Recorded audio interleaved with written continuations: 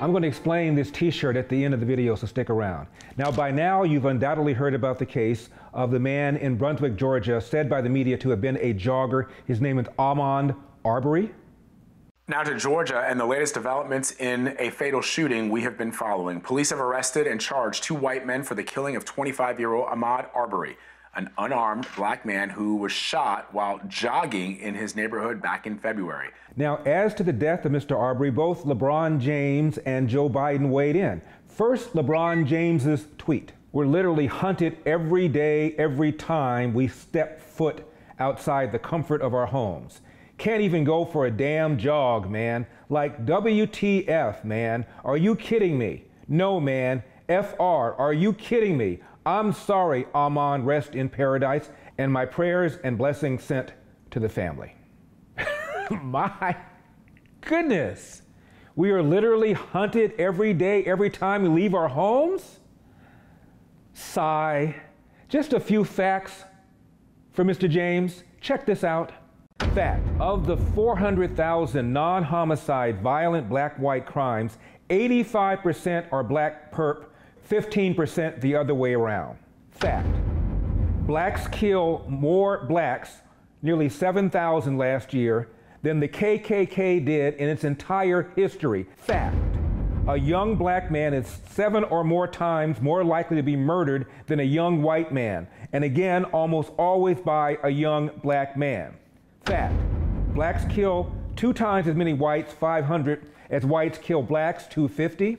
Fact: blacks, 13% of the population, commit 50% of the murders. Fact: of the 50% of the homicides in this country that are committed by blacks, they are almost always committed by other blacks, usually young black men. This means roughly 3% of the population is responsible for nearly half of the nation's homicides.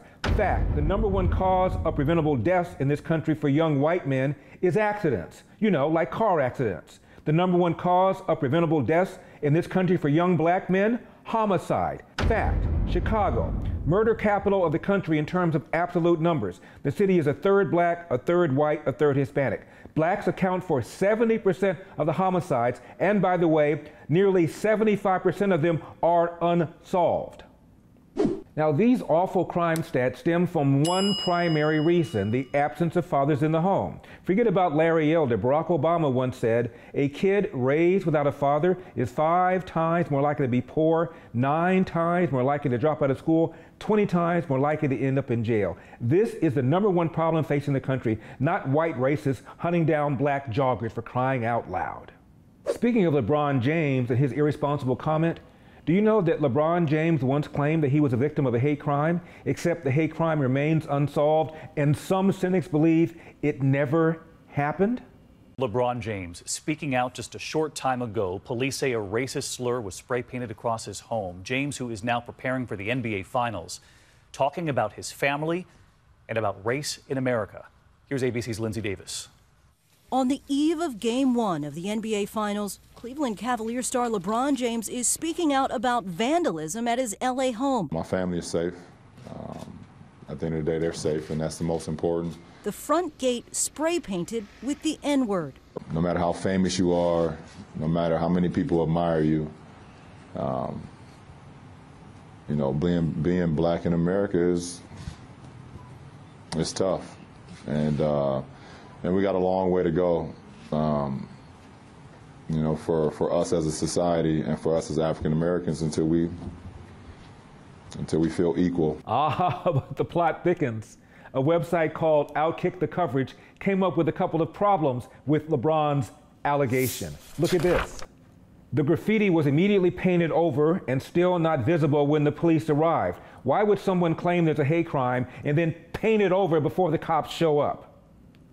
LeBron said the reason they painted over was because they didn't want it to be visible in the neighborhood. But if you look at the gate, it's a pocket gate. Once it slides closed, you can't see it. So he easily could have concealed it had he wanted to.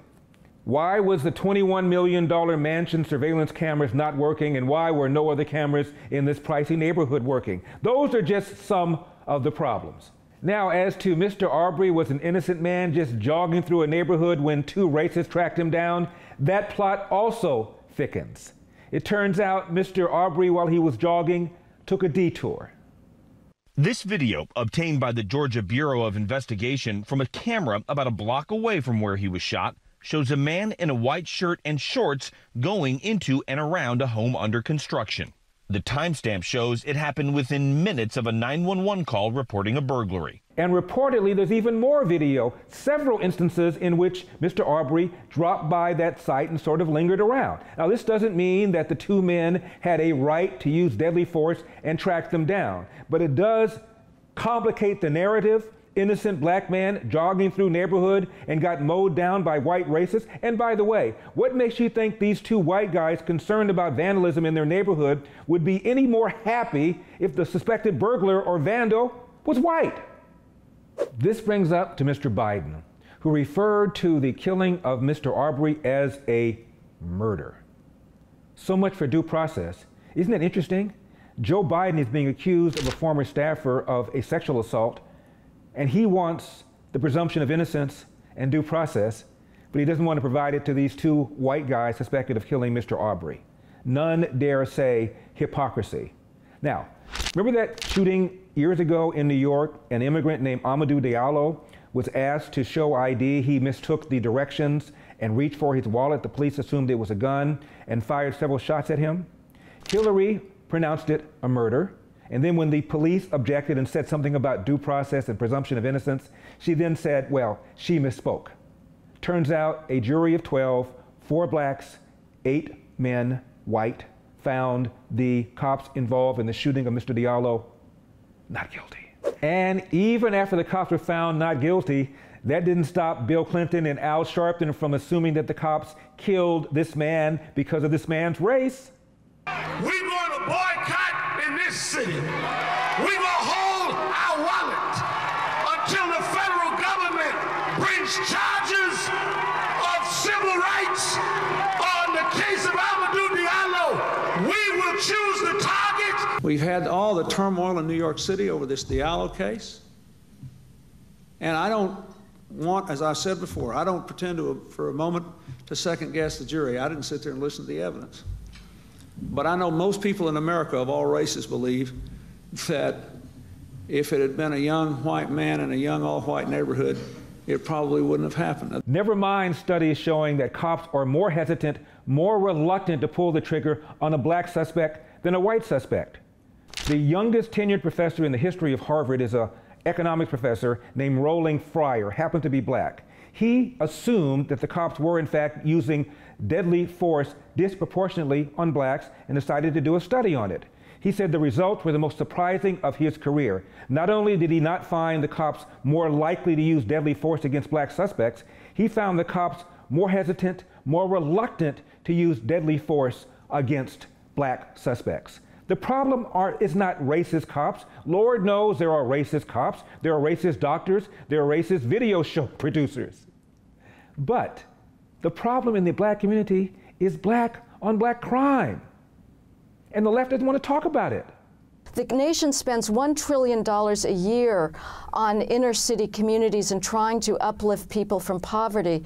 That has not worked. What has worked is proactive policing, and the police are not racist. There have been some horrible individual instances in this last year, but that is a drop in the bucket compared to the daily violence that is taking black lives. Just days ago, Flint, Michigan, in a dollar store, black security guard asked a woman to put on a mask. She refuses. He asks her to leave. She leaves. Back comes her husband and her sons, shoots this man, back of the head. The man is a father of 9, black, by the way. The other suspects involved in the case, black. Where is Joe Biden? Where was LeBron James's tweet? Flint police and the Genesee County prosecutor's office say Friday afternoon, 45-year-old Charmel Teague came into the store, Munnerlyn ordering her to put a mask on. Police say Teague began yelling and spitting on him. Munnerlyn telling the cashier not to serve her. Teague leaving but calling her husband, 44-year-old Larry Teague Jr. The video shows the same vehicle returning approximately 20 minutes later. Witnesses tell police and surveillance video shows Charmel's husband and 23-year-old son, Raymond Bishop, then ran into the store wearing dark clothing. One of the black males started yelling at Munnerlyn about disrespecting his wife. The other black male then walks up to Munnerlyn and shoots Munnerlyn. Munnerlyn shot in the back of the head, later dying. His family says the lovable father of 6 children and 3 stepchildren cared for his family more than anything. Now I'd like to say something to Mr. LeBron James. He has, of course, been an incredible basketball player. He's given a great deal of time, energy, and money to the community. He started a school in Akron. He has a whole lot he can be proud of aside from his career on the court. He also married the mother of his children, something that often does not happen, unfortunately, in the inner city. Remember this cover story of Sports Illustrated? It was about the fact that a large number of people in the NBA have kids outside of wedlock. They quote one person as saying, for every player who doesn't have any, there's another player with 2. It is the #1 problem facing the black community. The #1 problem facing the black community is not fear that some racist redneck is going to track you down with a shotgun when you leave your home. The #1 problem facing the black community is the absence of fathers. And on that score, LeBron James has been a superb role model. I just wish he would preach that message instead of telling black people that they're victims. Now, I started out by telling you about this t-shirt. Ta-da! This is my new film. It's called Uncle Tom. It debuts on June 19th, and check out the trailers on UncleTom.com. Here's one of them. I focus on 3 things: belief in God, belief in myself, and my belief in the United States of America. Being a black conservative is just natural. It's what my family raised us on: faith, family, individual responsibility, education, service to the nation, an entrepreneurial mind. Being a business owner in America is one of the greatest privileges of being an American. I think black Americans should believe and uphold the ideas of constitutional inherent rights. I always felt that if I worked hard, that I could overcome the circumstances of my life. I never felt that because I was black or I was poor or a woman that I couldn't do something. Humans are naturally conservative. You grow up being taught to work hard for what you got. You don't grow up being told you're gonna get something because you just want it. Like, you ain't gotta work for it. But Democrats, they say, hey, we give you everything for free. That ain't reality. By the way, merchandise available, UncleTom.com. Be the first in your hood. I'm Larry Elder. We've got a country to save. I will see you next time.